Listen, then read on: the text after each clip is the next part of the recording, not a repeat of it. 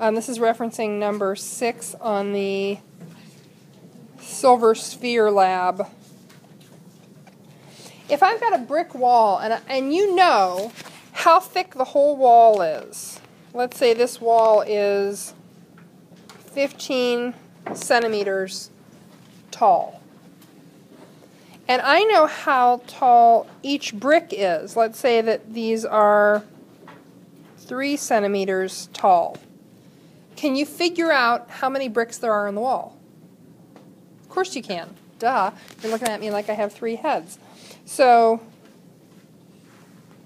right? Okay. Well, that's easy enough. Now, what if I have a layer of silver composed of silver atoms? And I know the thickness of the layer, and I know the diameter of each atom. Can I figure out how many silver atoms thick that is? Yeah, how would I do that? The thickness of the layer, the whole layer, divided by the thickness of each atom. What's going to be your value for the thickness of each atom?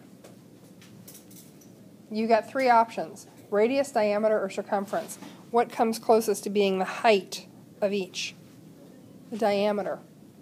So the thickness of the layer of silver, which you calculated, divided by the thickness of each atom, the diameter of each atom, is going to give you the number of atoms thick that layer of silver is.